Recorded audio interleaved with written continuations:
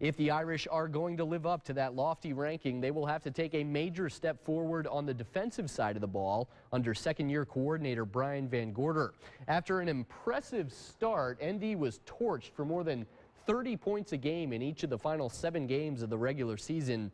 While a rash of injuries was part of the problem, VanGorder's complex scheme and substitution patterns failed to keep pace with college football's up-tempo offenses.